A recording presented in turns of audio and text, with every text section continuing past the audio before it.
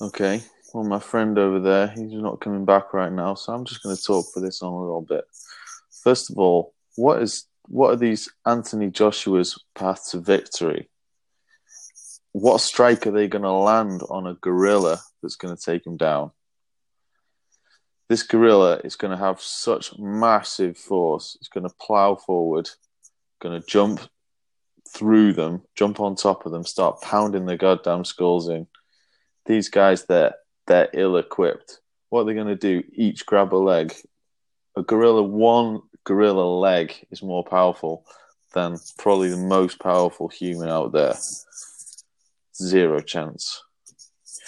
Gorillas all day.